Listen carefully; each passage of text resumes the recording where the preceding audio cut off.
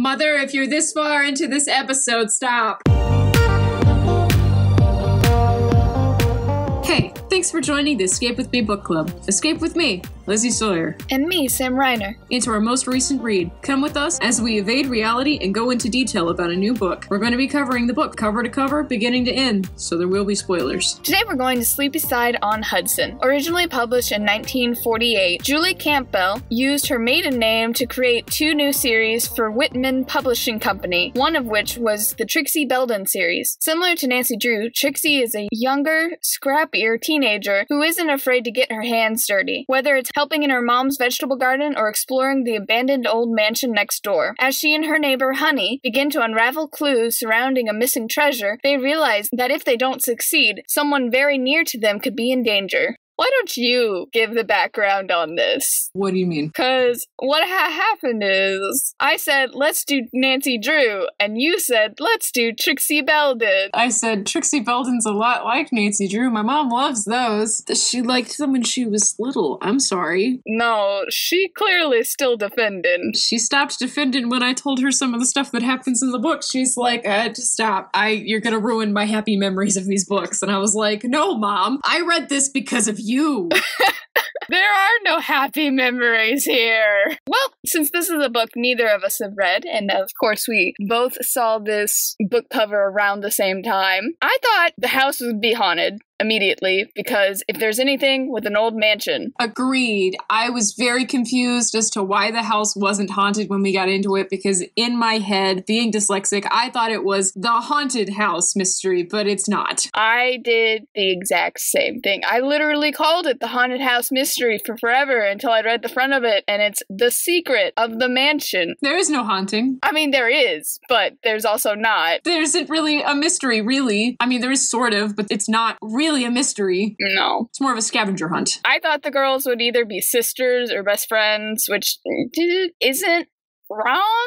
They kind of become best friends, sort of. I thought the mystery would be figuring out what happened to the residents of the house or some such kind of thing. Most hauntings are, it's like, who were these people? What were they doing? And then they would either find a treasure or just something like that. But no. What did you think? The exact same thing. The exact same thing that you thought is what I thought. Because if this was Nancy Drew, that would be what this is. Yep. I was actually kind of excited. It's gonna be like a Nancy Drew mystery where there's an actual legit mystery, but it's gonna be like a scrappy younger teenager, so it's gonna be more like rough and tumble. And it wasn't. It's definitely more rough and tumble. I mean, at first we definitely compared it to Nancy Drew, but the more I read of it, the more it made me think of the Boxcar Children. I haven't read that. Okay, so it's 4 of them, but they're theoretically younger. There's some weird age timeline stuff, but it's basically they have mysteries, quote unquote, but the books are actually just about 4 young people going on adventures by themselves. And that's basically what this book is. They ignore the mystery for a majority of the book to have fun, unsupervised adventures. Now we join Trixie as she explains to her mom why she'll die if she doesn't get a horse. Writing that sentence hurt me a little bit, because I swear every other book we've ever done, it's been something extremely interesting happening at the beginning of those books. I even remember you read the first line of it in the bookstore, closed it, and looked at me and said, I think I've made a mistake. Literally, the first line is, Moms, I'll just die if I don't get a horse. I would like to smack you. You are not going to die if you do not get this thing. You will be fine. But it's a horse, and all girls need and want a horse. I don't think it helps that I never went through a horse phase as a child. I had friends who went through horse phases, but I just wanted a dog, so I do not understand. I went through a rat phase. I really wanted a rat growing up, specifically a Dumbo rat because their ears are so big and cute. And now I get to hang out with my friend's Dumbo rats. He has 2, and they're naked rats, and their names are Brandy and Candy because they're stripper rats because they're naked rats, but they're Dumbo rats, and so they have big ears, and they're really cute. So we're clearly not the people to be reading this book series. Yeah. My little sister really likes this book series too. Your sister? Yeah. I don't know what that says about her. No, I think it makes sense because she's the same sort of scrappy, independent, doesn't really say sorry sort of personality that Trixie is. Yeah, but it makes it pretty obvious Trixie isn't a great person, which is something we figure out I think from the very first chapter, when Trixie's dad comes home and mentions he found the neighbor passed out in his own driveway and took him to the hospital, and they think he has pneumonia and he's so malnourished that he is probably going to die. And Trixie's reaction is, good. I'm glad. Yeah, through a good portion of the rest of the book, up until he becomes useful, she's like, good riddance, he was a jerk. No, he's an old man and he's dying. And it wasn't even for actual jerk thing. They were on his property. He told them to get off. Well, yep, deserves to die. 10 out of 10. He's grumpy and old. Some people get grumpy when they get old. Get over it. It really wasn't that bad. I think at one point he threatened to shoot one of the dogs, but I doubt he would have. But she's all like, I bet he would have, because I'm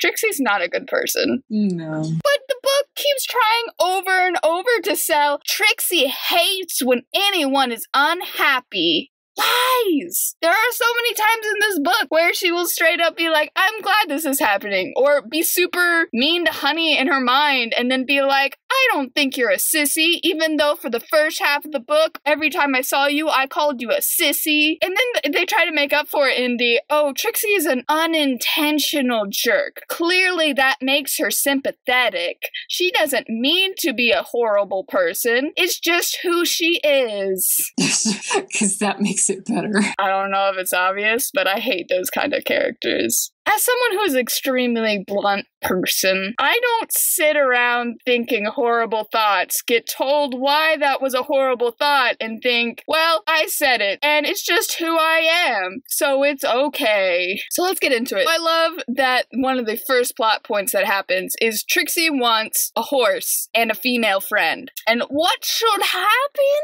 That very day, someone's moving in up the hill, and it's a girl with horses. Crazy coinkydink. So glad they set that foreshadowing up in the beginning. Now Trixie doesn't have to die. Gee. Which, for the most part, I read this book for Honey. Let me be straight. I liked Honey. Honey was cool. I stopped liking Honey when they went into the woods and she was like, what if we meet a skunk? And Trixie's like, a skunk's not gonna attack us. And Honey's like, I'm terrified of skunk. I can't blame her. Have you watched any sitcom ever? If someone comes in contact with a skunk, they're ridiculed outside for days and have to bathe in tomato juice. And it's horrible. So I can't blame her on that one. A skunk is not going to spray you unless you get up in its business. Yeah, but how is she supposed to know? She's lived in the city. Because Trixie told her that it didn't, which she's right, it doesn't, and Honey doesn't know better. So she should trust the friend that's lived here for ages. No.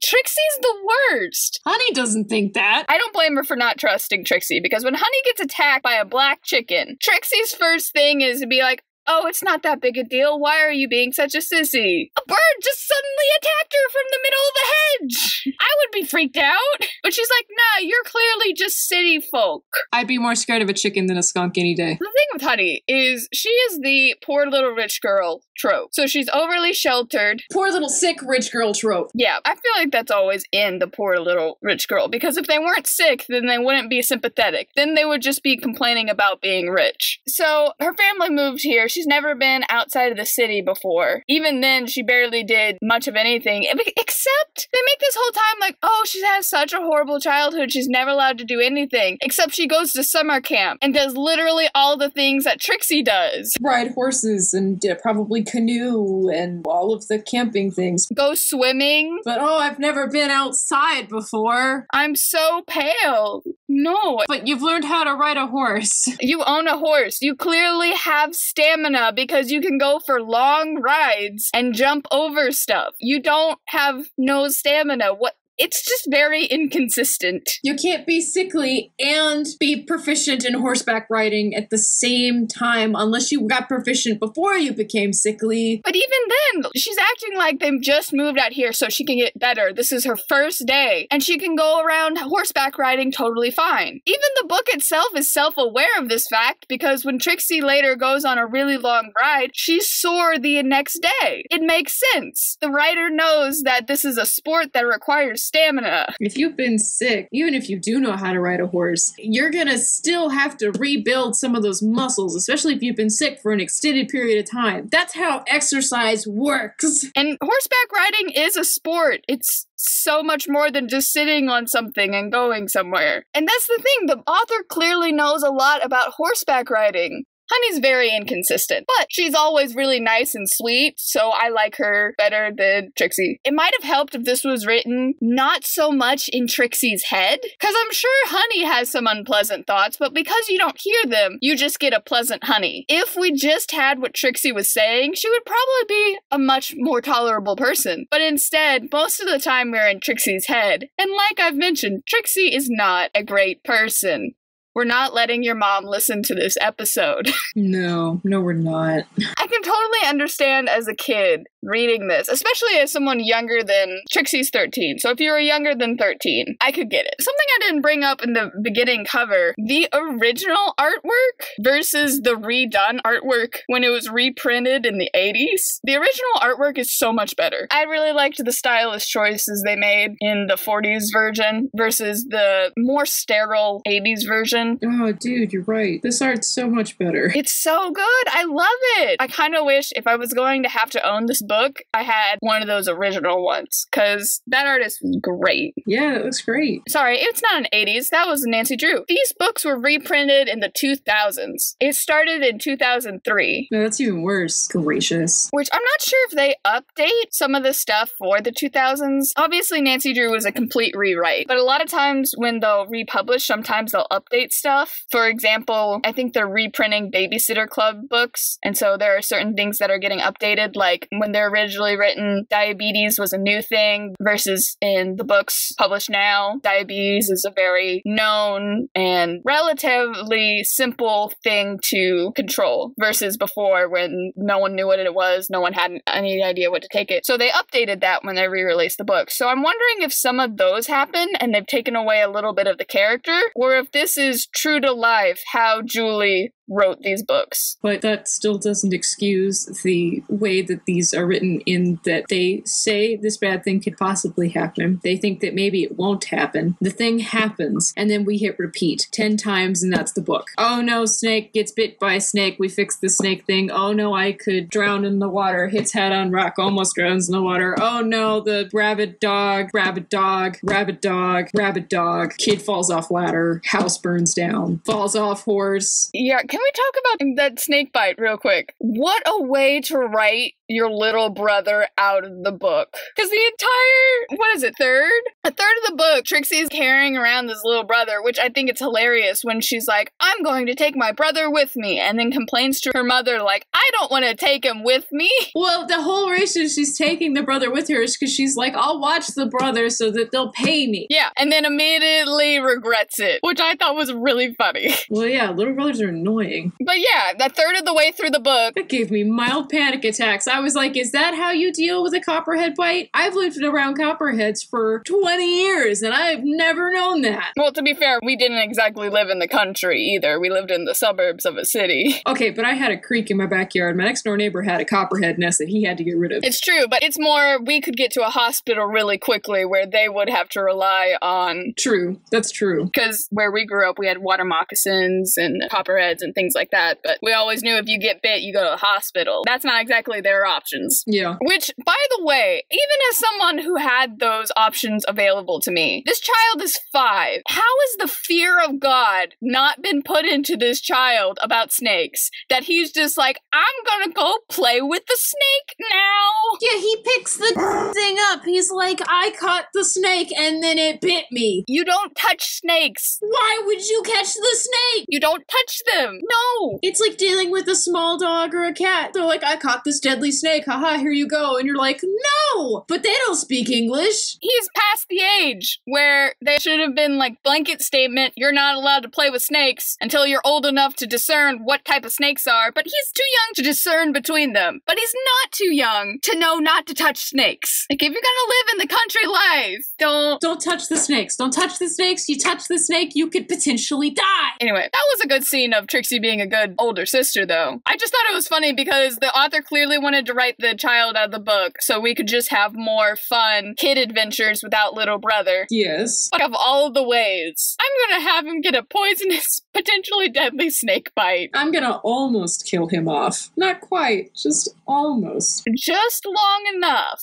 We only need one death in this book. No, I guess 2 deaths in this book, because I'm counting the dog. I don't understand why they kept bringing up the dog if they were just going to shoot it. What was the point of the dog, other than to scare the children periodically? Straight up, because they do the whole rabies bit a bunch of times, and then they're like, oh, it's probably just foaming at the mouth because it's hot. And then Jim gets sympathetic. He's like, I want to adopt it. And then Honey gets sympathetic, and is like, oh, he's just more scared of us than we are of him. And then they're like, okay, now we shoot it. Why? Why did we not have a scene of Jim and this dog now being best friends? I honestly don't think that dog would have stayed in the area as long as it did, unless it had found a good source of food. That's the thing, though. There was no... I mean, I guess it's rather overgrown. I mean, it may have found a good source of food or someone's trash that it could readily get in that we don't know about, but that really would be the only thing that would keep it there. Otherwise, it would wander off to try to find food. Yeah, it would make more sense for it to be in the town than to be where it was. Or to be a one-time thing and then to go away. Yeah. It's just passing through. Because it didn't treat it like it was his territory, because he popped up all the random places. But in the same general area of those 3 houses. It was weird. I don't know what the point of the dog was, other than to have a bunch of scares. And then to kill it. And then I don't know why they tried to make it sympathetic and then shoot it. I guess we need to be real depressed for this part. Yes, that dog that I've made you care about. Ha ha ha ha ha. Not much longer. Much sad. Speaking of the houses, can we talk about how gross that house was? Just hearing about it made me sick. And it's not even, oh, this is a dirty house. This has been abandoned for 30 years. No one has tried to clean anything. No wonder you have pneumonia kind of house. And then they're just like, yeah, Jim, sleep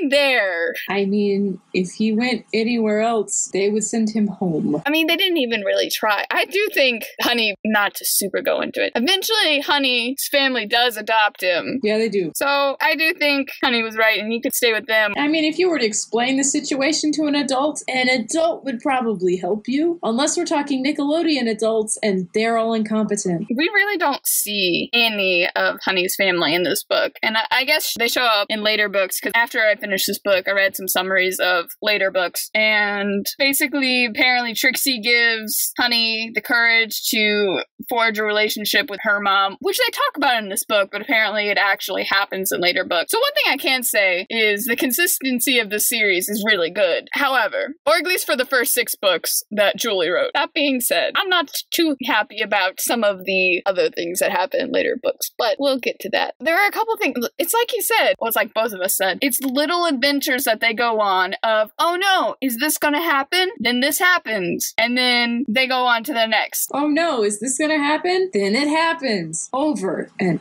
over and over, and he gets so tired of it really quickly. And I guess she's just trying to foreshadow everything, but when you foreshadow everything, you're basically telling the book ahead of time. Like when we got to the end of the book, if something hadn't burned down in a blaze of glory, because, oh my goodness, it hasn't rained in so long and the forest is just tinder waiting to happen. And we keep mentioning that a forest fire would potentially take out both houses. Oh no! If we didn't have a blaze of glory fire, I would have been upset. Which, there is one thing she did not foreshadow, and that is chapter 16. One of the shortest chapters in the book, where all that happens are there are planes flying over. One of them explodes. Oh, the random plane crash. I completely forgot about the random plane crash that has no purpose. It wasn't a plane crash. The plane exploded in the sky, and the pilot parachuted out, thankfully, in time, and he lands in the tree on the property. You're right, I'm sorry. The random plane explosion that served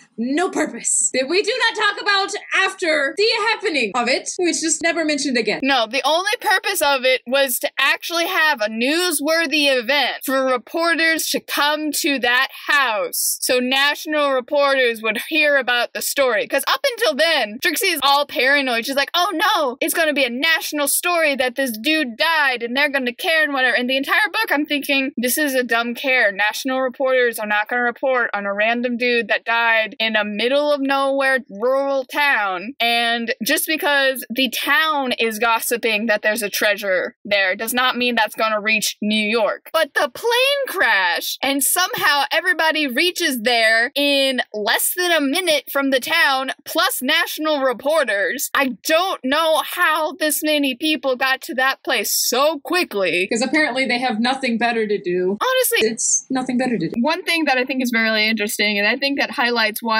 a book should have a lot of literary partners and beta readers, because each can pick up their own thing. For example, I pick up on misspellings and word drops like no one's business. Whereas I pick up something that happens that is written and then a paragraph later, the same thing happens again. For instance, and I have a picture of it. I don't have the page number, but Trixie's learning how to ride a horse, and it's talking about the guy that takes care of the horses, and in one paragraph it says he slipped the halter over a lady's head, and then literally a paragraph later it says Reagan deftly slipped the halter over a lady's head. You just did that. Not even a paragraph down. Yeah, it was in the same paragraph. In the beginning of the paragraph, halter gets slipped over. End of paragraph, halter gets slipped over. Same page. It's two different paragraphs. On page 96, she's on her hands and knees. She trips. She falls into this door. I couldn't picture this. They tried to explain it, and I just couldn't mentally picture it. There's a tree that's obstructing the entire house? That is confusing, yeah, with the tree into the house. But I mean, it could just be an overgrown tree, and since no one's cared for this house in ages, it could have just grown up and over and into because no one's trimmed it back. So potentially, that's a thing. Oh yeah, absolutely. It was just one of those things I really wish they had one of the pictures to explain what that looked like. Because you could go inside the house and open the windows, but the tree keeps you from seeing it from just about any angle ever, and it was very confusing. The summer house was a little bit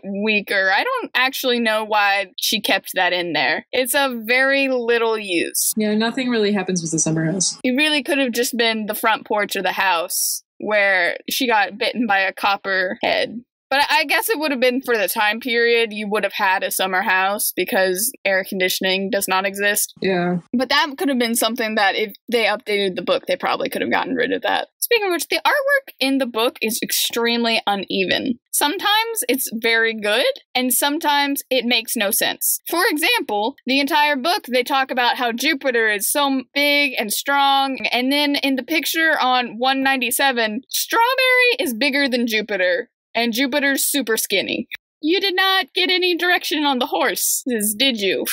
So the chapter headings are probably my favorite part of the book. Want to know why? Why? Because instead of being chapter headers explaining, this is generally what's going to happen in this chapter. For example, the brass key is a good chapter heading because they're looking for stuff and they find a brass key and then they don't know what the brass key goes to. It's good. Most of the other chapter headings are essentially, guess what happens for 2 pages? And most of the time, the last 2 pages that have nothing to do with the chapter. For example, there is one called Understanding Reagan, and all it means is in the beginning of the chapter, I think third page in, you find out that Reagan, he was an orphan and he went to a camp, and so he's sympathetic to kids. Nothing to do with the other 18 pages in this chapter. Yep. Or there was one where it was, I don't remember the dude's horse, but it's such and such's horse. And so you go through the entire chapter being like, okay, what is this about the horse? And then you get to the last page and it's, oh, this random dude is going to have a horse for sale in a year. That's it. Nothing to do with the mystery or the story whatsoever. God, yes. Thank you. Random name. Very helpful. So I think that's one of the biggest problems is majority of this book are fun adventures had by kids, which is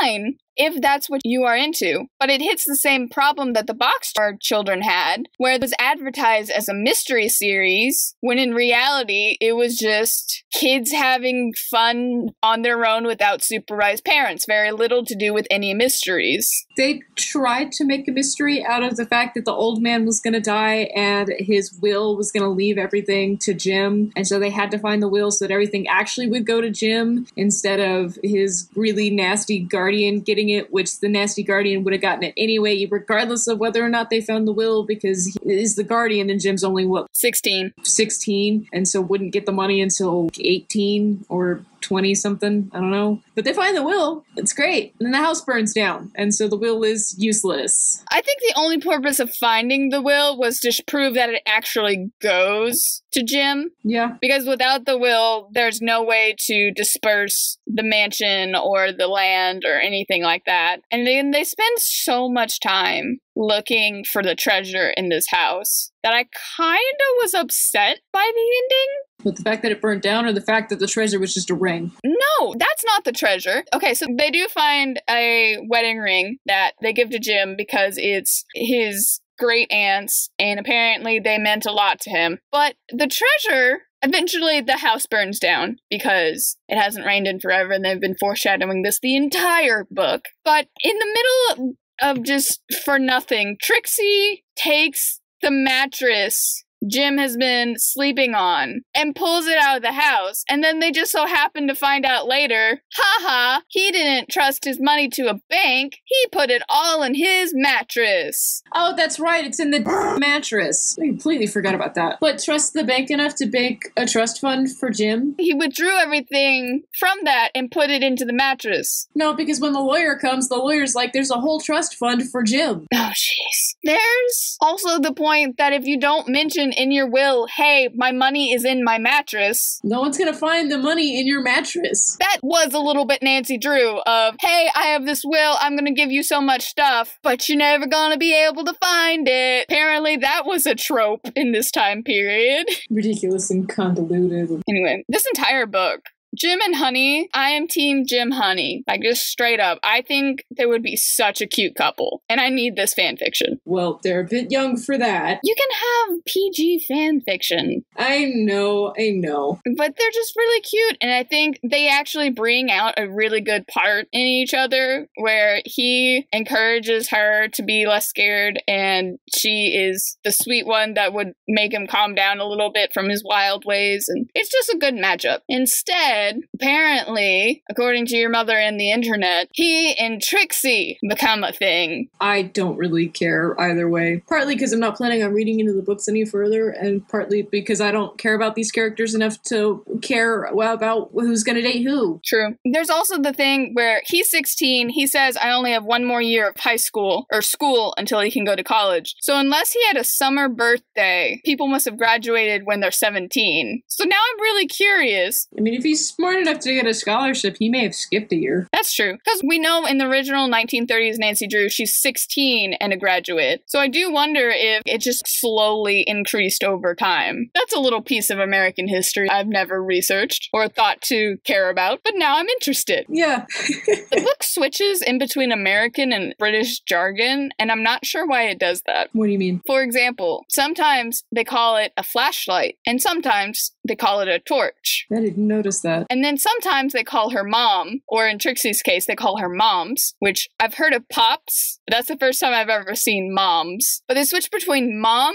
and mummy. Is it maybe who's saying it? Maybe Honey uses the British slang and Trixie doesn't? No, because it was straight up Trixie grabbed the flashlight. It was the narrator saying between the flashlight and the torch. And then mom and mummy was both Trixie and her younger brother, because we don't see the two older brothers in this book. It was just a random switch between the two. I didn't notice that. But I use British slang in daily life, so I'm not one to talk. Right. So the entire book, you know how this is a big thing that Trixie's gonna save up money and she's gonna buy a horse, right? Where is she going to keep it? Well, they're on a farm. But they don't have any livestock. That we know of. They have chickens, but they don't have any cattle. They've got a year. Maybe they'll build a barn just for the horse. Oh my gosh. I don't know. Her parents seem okay with the idea, so they must have somewhere to put it. Or they'll buy it and they'll pay to have it kept somewhere. That's true. I can see that. Honey's family has room for a horse. Oh yeah. Now we know for sure that she has a neighbor with horses. The riding lessons? Oh my goodness. Trixie's riding lessons. I don't know why the author thought they were so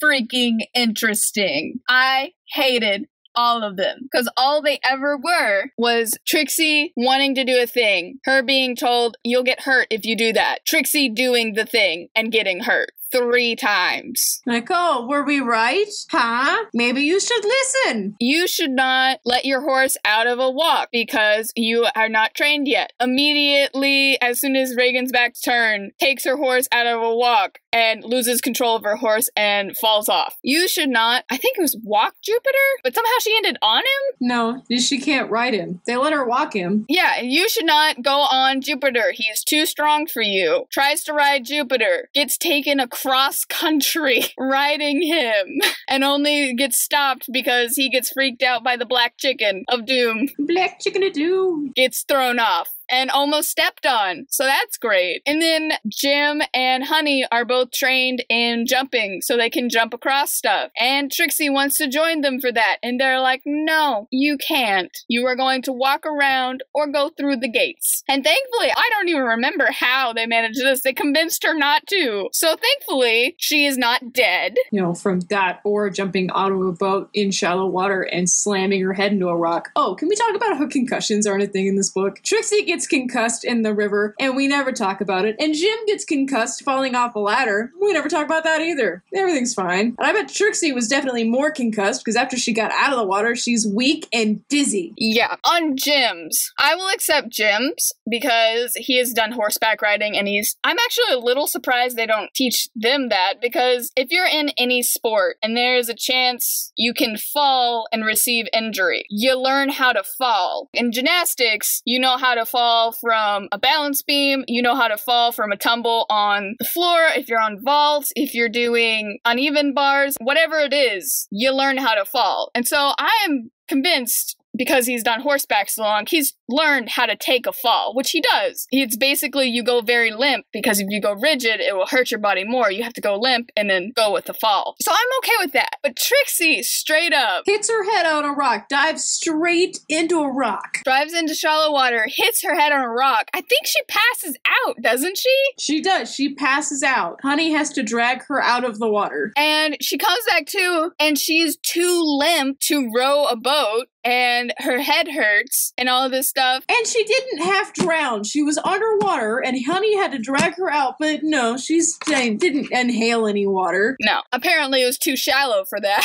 But as someone who's had a very bad concussion, you don't just walk away from that. That's the one thing I didn't understand, is she acts like she's concussed for a good part of the book. But they get back, and then I'm pretty sure she goes horseback. Let me check. Let me look up the concussion, because I think she goes horseback riding later that day. Let me find it. Okay. Oh yeah, that's what she does. She gets home and she starts helping her mom with garden work. Yeah, she's just like, I'm fine now. Doo-doo-doo. She's so weak, she can't paddle a boat. She's in this boat. They get back finally, because Honey figures out how to row a boat. She walks all that distance back to the farm, and instead of going to bed or seeing a doctor, she just goes up to her mom and helps her with the yard work for a couple hours. I'm like, oh yeah, that's fine. Slammed my head into a rock. Passed out. Possibly damaged my brain, but you know, I'm fine. That's the other thing, is she should have I think it mentions she has a knot or something, but her mom's just like, yes, come help me with garden work. I don't care that your head's hurt. It's visibly obvious that you have a massive lump on your head, but it's more important that you water my tomatoes. But kids will be kids.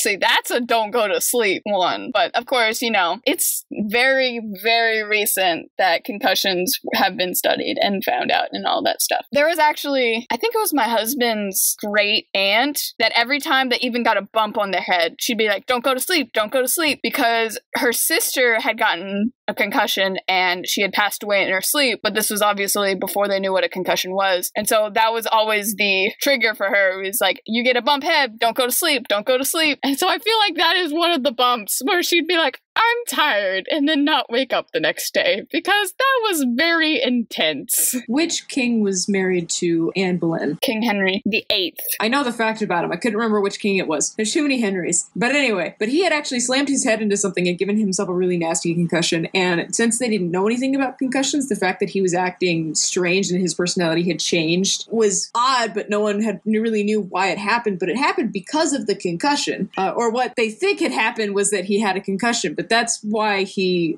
started acting differently and ended up not getting along with Anne anymore and then having her eventually beheaded. There's a lot of things in the brain you can hit and just mess yourself up. Our squishy little wonderful thingy does a lot. It doesn't need to be jarred around. You don't need to be diving in shallow water. There are a bunch of injuries they just don't take seriously. The only one that it seems to be extremely accurate is the snake bite. And I mean, heck, if it educated some kids on what to do if there's a snake bite, awesome. That's really good. If you get bitten by a snake, you call 911. You get an ambulance out there to take you to a hospital right now. Yes.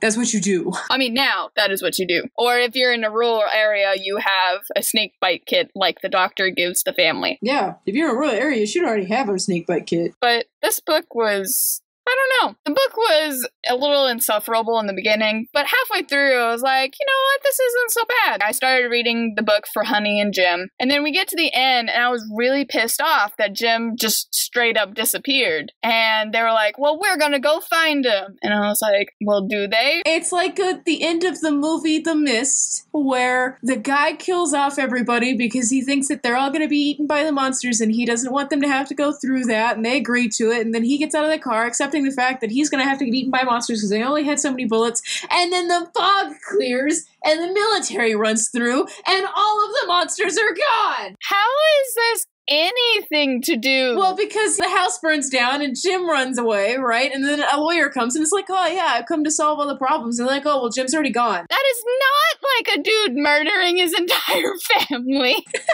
They were gonna die anyway. Disagree. They were all like, we're gonna die anyway. Suicide pact. It was a really, don't watch The Mist. I already know the movie. I'm just saying that had nothing to do with this book. That's the feeling set that I got from that. And this. They are the same in my brain. The set of feelings for me were very similar. Just the outrage at the absurdity of the timing of the things. Yeah. Which, honestly, the only thing I would want to know is, at the end of this book, the lawyer wants to adopt Jim. And they're like, okay, well, we're gonna go hunt him down so he doesn't go be part of a cattle boat and we never see him again. So they come up with this ingenious plan that they're gonna go search for him with Honey's nanny, and they're gonna go in this little caravan thing, whatever. And so I looked it up, and that is actually the plot of the next book. So, I mean, props for continuing that. That's always something I really like when an author does, and if it's a serialized book, that they keep the plot going, it continues from one book to the next. What I don't understand is what happens to that lawyer, because in book 3, Honey's family adopts him. Maybe the lawyer changes his mind? Maybe Honey's family talks him into letting them adopt him?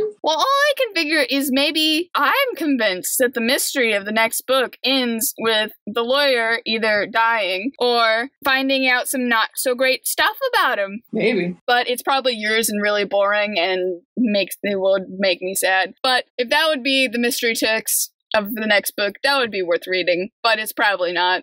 So I'm making it more interesting in my head, like I made this book more interesting in my head when I saw the cover on that and read the back.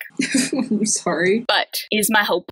I am really upset that it's Jim and Trixie, though. Apparently, Honey and one of Trixie's older brothers kind of have a thing for each other. Yeah. But Jim and Trixie become super romantic, and then the original author stopped writing the books, and so they kind of drew back on the romance of the two of them, because she only wrote the first 6 books in the series, which is a lot, which is really cool for the creator of the book. Yeah. Especially in this time period. But she wrote 2 series, like I mentioned at the beginning of the episode. Trixie Belden is the first one. The second one was this other book, which it was basically a watered down Trixie, but in the city. And the critical opinion seems to be it's not very good. Well, then I guess it's not very good. Yeah, because when I first saw it, I'd be like, oh, that'd be pretty interesting seeing how a different setting would change things. Because a core value of Trixie's personality is she is country. So it would have been interesting to see how much that would change. But apparently it's not good, so never mind. That's kind of sad. It was not good enough to get revived in 2003. So you can just imagine what that one's like. So what are your general thoughts on this? I didn't like it. I still don't like it. I'm probably never going to read it again. Probably not going to let my children read this book. Well, if they ask me if they can read this book, I'll let them read this book. But I'm not going to openly be like, read this book. Yeah. Read it. It's good. Because it's not. Yeah. Like I said, it reminds me of the Boxcar Children. Boxcar Children I also think are kind of boring because they get advertised like it's a mystery series, and it's not. It's an adventure series with kids to do fun things like horseback riding at midnight and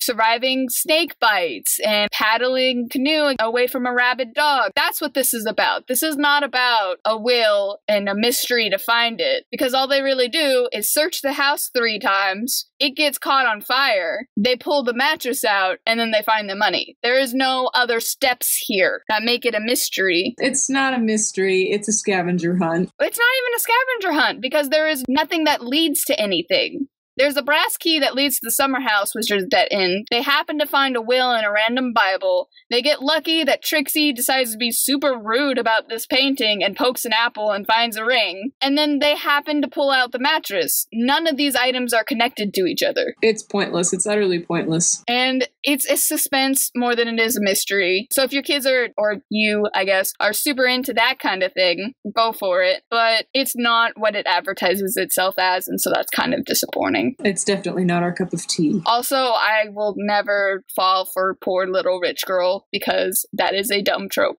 I wish Honey was the main character. That would have been more interesting. That would have been having that duality of her being around 2 super country people and her having to get over her stuff. Like, her nightmares would be very interesting. Yes. She seems to be a more complex thought-wise character, so she probably would have been more fun to have if we're going to spend that much time in someone's head. One question for the author. I don't have one. I kind of want to know why Trixie is so purposely unlikable in the beginning, and then she spends the entirety of the book trying to make up for that. No, I do have one. Why snakebite to write out the little brother? I mean, it was effective. It was, but, or even better, why did you kill off the dog? That would be a good question, too. Why did you do all of this stuff to kill off the dog? And maybe it's just another time and people didn't sugarcoat their stories then and whatever, but it's definitely a statement to have your first book in a children's series where you kill the dog after making him sympathetic to your audience. Yeah. It's a statement piece. Would you read it again? No. No. No.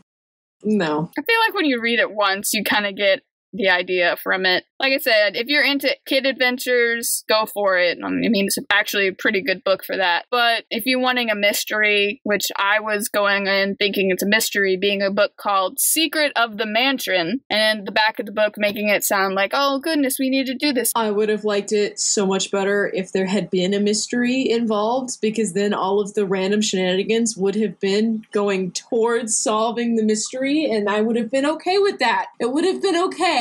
And at least Trixie's thoughts could have been about the mystery, but as it is, it's Trixie wishing that the dude is dead, her finding out about Jim, deciding she doesn't want the dude to die, and then he dies. And I mean, his death is more of a suspense point than a mystery, because it's will he die, will he die, will he die, oh he died, now what? It's not a mystery. There is no secret in this mansion. Mainly because clearly it wasn't a secret if the whole town knew about it. Oh, that too. What would you rate it? A 2. I give it a 2. I have no scale. It just gets a 2. An actual number. An actual number. I think it's watching your annoying brother out of 10. I can agree with that. Having a little brother, I can agree with that. It's not the worst thing that could happen, but you sure wish you could be doing something else. Yeah, it's a 2. So thank you so much for listening to this episode. You can keep up to date with us by checking us out on Twitter or Instagram, and you can help support our podcast by checking out our Patreon, where for just $1 a month, you can get access to all of our bonus episodes, where we look at a movie adaptation to some of your favorite books. This month, we're looking at the second Harry Potter book, Harry Potter and the Chamber of Secrets. Join us next time when we'll be going through a book called The Ranger's Apprentice, Ruins of Gorlin by John Flanagan. We're going through this book accidentally. Find out more next time. Thank you so much for hanging out with us today. I'm Sam Reiner. And I'm Lizzie Sawyer. And we hope to see you and a friend here next time.